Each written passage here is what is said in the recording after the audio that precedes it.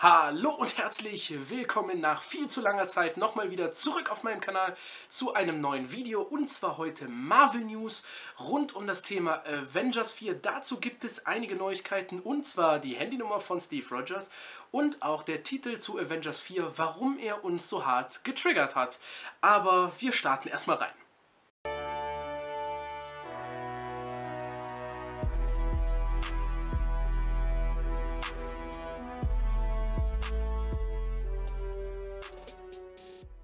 Natürlich gilt die obligatorische Spoilerwarnung zu Avengers Infinity War, aber auch zu Civil War. Wobei ich einfach davon ausgehe, dass ihr jetzt alle mal Infinity War gesehen habt, und deshalb starten wir jetzt rein mit dem ersten Thema, und zwar die Handynummer von Steve Rogers. Und zwar am Ende von Civil War gibt er ja Tony Stark dieses alte Klapp-Handy und er sagt, du kannst mich jederzeit anrufen, wenn etwas ist und du meine Hilfe brauchst, und das sehen wir auch in Infinity War wieder. Dort ist die Nummer von Captain America zu sehen und diese lautet 678 136 7092. Das ist unter anderem die Vorwahl von North Atlanta, wo eigentlich der Hauptteil von Avengers Infinity War spielt, aber die Russo-Brüder hatten ein viel größeres Easter Egg mit dieser Handynummer eigentlich vor. Und zwar wollten die den Hardcore-Fans, die diese Nummer anrufen, auch etwas bieten. Sie wollten diese Nummer kaufen und dann dort eine automatische Tonaufzeichnung von Steve Rogers abspielen, wo er irgendwas sagt, beziehungsweise vom Schauspieler Chris Evans, dass wenn man da anruft, eine Nachricht abgespielt wird, wie das ist das Handy von Captain America oder. Das wäre ziemlich cool gewesen, aber die Chefs von Marvel wollten das nicht, aus welchen Gründen auch immer, die sind unbekannt. Das ist ein bisschen schade, ich glaube, der ein oder andere hätte das mal versucht, aber daraus ist leider nichts geworden. Trotzdem wäre es ganz cool gewesen, aber was auch noch dazu zu sagen ist, und zwar stellt sich die Frage, warum Tony Stark die Nummer von Captain America nicht eigentlich in sein anderes Handy eingespeichert hat oder in seinen Iron Man Anzug oder worein auch immer, sondern er hat das Handy von Captain America behalten, und das zeigt nochmal so ein bisschen die innere Beziehung zwischen Tony Stark und Steve Rogers. Das haben viele nicht bemerkt, aber das ist ein sehr, sehr cooles Detail. Aber noch nicht genug News von Captain America, denn er und Black Widow sollen in Avengers 4 eine viel größere Rolle bekommen als noch in Avengers 3. Sie hatten ja eher eine untergeordnete Rolle, wobei sie schon einen wichtigen Teil im Kampf um Wakanda hatten, aber in der Gesamtgeschichte doch eher ein bisschen untergegangen sind, und das soll sich in Avengers 4 ändern. Denn zum einen sind natürlich viele wichtige Avengers weg, das heißt, sie nehmen sich nicht mehr gegenseitig den Platz weg, und sie sollen natürlich eine emotionale Rolle bekommen. Ob sie jetzt zusammen in Verbindung stehen, in Beziehung und deshalb emotional, ist auch fraglich. Es sollen allerdings Opfer erbracht werden, und da gehen natürlich wieder die Spekulationen los. Captain America tot und bla bla bla und hast du nicht gesehen, haben wir uns aber schon genug mit beschäftigt. Sie sollen eine ähnlich emotionale Rolle bekommen wie die von Tony Stark in Avengers 3, und er hat ja quasi Spider-Man verloren. Also könnte man das ein bisschen so im Zusammenhang setzen, dass vielleicht Black Widow und Captain America sich näher kommen, dann aber doch vielleicht einer von den beiden stirbt. Ja, aber das ist jetzt wieder reine Spekulation. Trotzdem wissen wir, dass beide eine größere Rolle und eine tragende Rolle in Avengers 4 bekommen. Das freut natürlich auch viele Fans, weil viele waren enttäuscht von den Rollen der beiden in Avengers 3, und das soll sich ändern, und das freut die meisten. Ja, und Thema Tod und Spekulation passt immer ganz gut zu einer Überleitung. Da sind wir nämlich schon beim nächsten. Und zwar bei einem, der seinen Vertrag eigentlich nicht verlängern wollte, trotzdem aber doch in weiteren Filmen drin vorkommt. Und zwar David Bautista als Drax. Den habe ich in Avengers 3 doch schon sehr gerne auf der Leinwand gesehen oder vielleicht auch nicht gesehen. Wer weiß das schon. Wir wissen allerdings, dass er in Avengers 4 wieder mitspielen wird. Das hat er selbst gesagt. Ich bin in Avengers 4 und Guardians of the Galaxy 3 dabei. Und was er danach noch hinzufügte ist, ich weiß nicht, wie sie mich zurückbringen, aber sie werden mich zurückbringen. Er hat sehr, sehr viele Nachrichten zugeschickt bekommen, dass die Leute traurig seien über seinen vermeintlichen Tod, nachdem Thanos mit den Fingern geschnipst hat. Wobei wir mittlerweile eigentlich wissen, dass diese Charaktere nicht tot sind. Ich lese es immer wieder im Internet und es geht mir immer wieder auf den Zeiger. Sie sind nicht tot, sie sind erstmal nur weg. Wo sie hin sind, wissen wir nicht. Vermutlich in der Seelenwelt. Aber das kommt ja noch.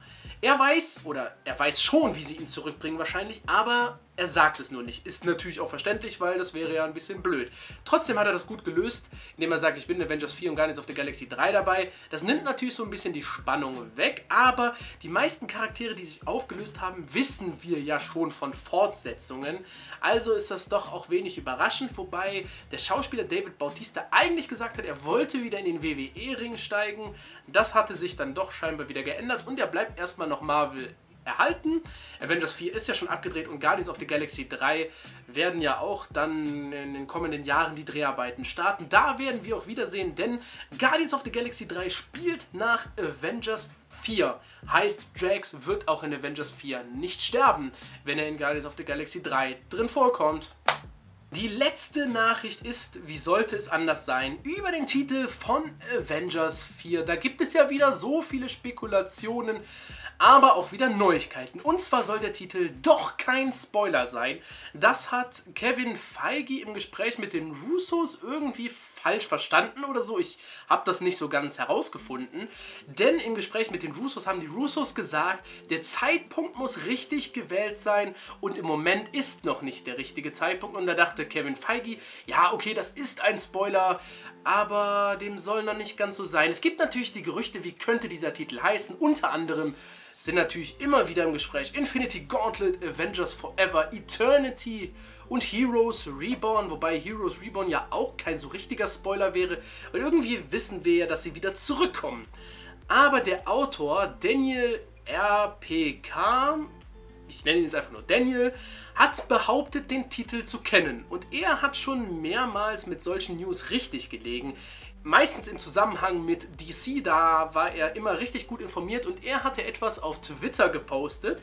Und zwar, dass er behauptet, der Titel sei kein Spoiler und sei auch nicht in einem Zusammenhang zu bringen mit einem Comic-Titel, wie zum Beispiel Secret Wars, sodass die Zuschauer alle sofort wissen, worum es eigentlich geht. Deshalb weder spoilert er den Film, noch soll es im Zusammenhang mit einem Comic-Titel stehen. Das ist ein bisschen schwierig zu glauben, ob er recht hat oder nicht. Bleibt abzuwarten. Er hatte schon öfters recht, aber es muss ja nicht heißen, dass er immer recht hat. Den Tweet kann ich euch leider nicht mehr zeigen, denn er ist gelöscht worden. Natürlich, wie sollte es anders sein, aber einige haben es noch gesehen und deshalb ist er auch noch bei mir gelandet. Deshalb habe ich es auch noch gesehen. Fakt ist, wir wissen nichts über den Titel. Wir können nur spekulieren und lassen wir es mal offen, ob er jetzt wirklich weiß, wie der Titel heißt oder nicht. Jetzt habe ich aber noch etwas Persönliches in eigener Sache und zwar habt ihr euch bestimmt gefragt, wo ich dieses ultra geile T-Shirt her habe. Mal was höher. Und das kommt von meiner Kooperationsfirma ultrainstinct.com. Er hatte mir sogar einen Text damit zugesendet, den ich euch vortragen könnte über das T-Shirt. Aber ich bin ehrlich, wenn du das Video schaust, es ist viel besser, wenn ich persönlich was darüber sage. Und ich muss auch sagen, ich habe wirklich von der Produktion des T-Shirts viel mitbekommen. Das ist eine komplette Eigenproduktion. Und die Jungs haben wirklich Herzblut da reingesteckt. Ich habe sie so ein bisschen kennen und schätzen gelernt. Das ist schon mehr eine freundschaftliche Beziehung als eine Arbeiterbeziehung. Also die sind auch so nah an den Fans dran und sie freuen sich über diese Kooperation mit mir, weil ich so nah an dieser Community dran bin. Und wir sind natürlich dafür da, um euch näher zu kommen, euren Wünschen zu entsprechen. Und wir haben das Design mal gesehen in den USA und hat er gesagt, oh guck mal, wäre das nicht ein geiles Design? Habe ich gesagt, absolut. Das sollte auch dann bis zum Release von Infinity War da sein, ist es aber nicht gewesen. Wir hatten es dann mal testweise in den USA bestellt. Da hat es 20 € mit 19 € Versand gekostet und es war unterste Qualität. Und jetzt bietet er es im Shop mit Eigenproduktion von 18,90 € an. Ich kann nur sagen, dieses T-Shirt ist eines der besten T-Shirts qualitativ, was ich jemals hatte. Das ist jetzt auch nicht... Gut, es ist schon ein bisschen Werbung, aber das hat er mir nicht gesagt, sondern das ist mein Empfinden. Natürlich eine schwierige Figur mit Größe 3XL und einem großen Bauch, aber dafür ist das T-Shirt wirklich perfekt. Man kann wirklich nichts dagegen sagen und wir haben natürlich noch versucht, mit euch ein bisschen zusammenzuarbeiten und ihr könnt natürlich gerne schreiben, wenn euch das Design gefällt, worauf wollt ihr das noch sehen, zum Beispiel auf Handyhüllen oder Blöcken und so weiter und so fort. Unter allen Vorschlägen, die genommen werden, bekommt ihr auch ein Exemplar, wenn ihr schreibt, ihr wollt das auf einer Handyhülle sehen und wir nehmen die Handyhülle, dann bekommt ihr eins. Also mega cool. Also Ihr kommt dann natürlich in ein Gewinnspiel damit rein, wenn das noch andere Leute geschrieben haben. Und ganz wichtig, dieses Design findet ihr nirgendwo anders für diesen Preis. Ich bin selbst überrascht, dass er es für so wenig Geld anbietet, aber er verdient halt am Anfang so gut wie nichts daran. Aber trotzdem, ich finde es mega geil. Wenn ihr mich und ihn unterstützen wollt, schaut auf jeden Fall mal vorbei. So ein geiles T-Shirt bekommt ihr für den Preis nirgendwo. Wenn ihr das T-Shirt bestellen wollt, könnt ihr, wenn ihr es gekauft habt, in den Anmerkungen schreiben #AverageMan und ihr bekommt sogar noch einen gratis Schlüsselanhänger im Wert von 5 € dazu. Thematisch natürlich zu Comics, ganz klar, da haben die jede Menge in ihrem Shop. Da werdet ihr auf jeden Fall noch einen mega coolen dazu bekommen. Kann mich nur bedanken für diese coole Kooperation, was wirklich mehr freundschaftlich geworden ist und dass wir so viel mit der Community zusammen machen. So, und zum Abschluss wird es nochmal ein bisschen persönlicher. Ihr fragt euch jetzt bestimmt, warum so lange kein Video kam. Es gab persönliche Probleme, dann zeitliche Probleme und auch Probleme mit YouTube. Wenn ihr da informiert sein wollt, schaut unten in dem Link bzw. in der Videobeschreibung vorbei. Da sind Links zu Discord. Da schreibe ich den Leuten, die auf dem Server sind, meistens, was los ist, warum kein Video kommt, wann das nächste Video kommt. Und vor allem auch bei Instagram, da versuche ich jetzt auch in den Stories immer mal wieder zu zeigen, okay, hey, ich lebe noch, dann und dann kommt ein Video, dann und dann kommt ein Video, gibt's Neues und das gibt's Neues und hier bin ich und mir geht's gut oder mir geht's nicht gut, denn letzte Woche ging es mir nicht gut oder bis gestern ging es mir noch nicht gut, aber das soll uns jetzt nicht weiter stören. Schaut deshalb auf Instagram oder Discord vorbei, dort ist eigentlich immer was los und da erfahrt ihr dann immer Neuigkeiten, wann ein neues Video kommt und so weiter und so weiter.